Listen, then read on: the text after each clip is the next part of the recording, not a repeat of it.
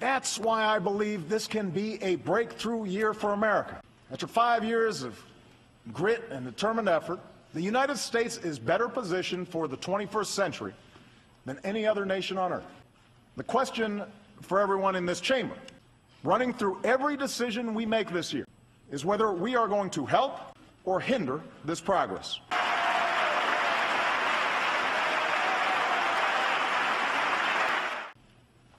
But when that debate prevents us from carrying out even the most basic functions of our democracy, when our differences shut down government or threaten the full faith and credit of the United States, then we are not doing right by the American people.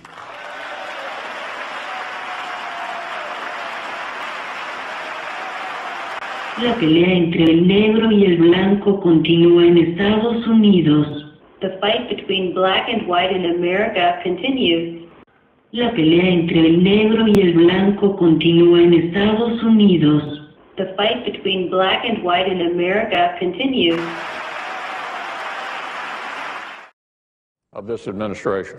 So for the president to turn around and try to blame his political opponents for the suffering we've seen out there, well, that takes a pretty good amount of nerve. It also assumes a collective case of national amnesia. It would take a collective case of national amnesia,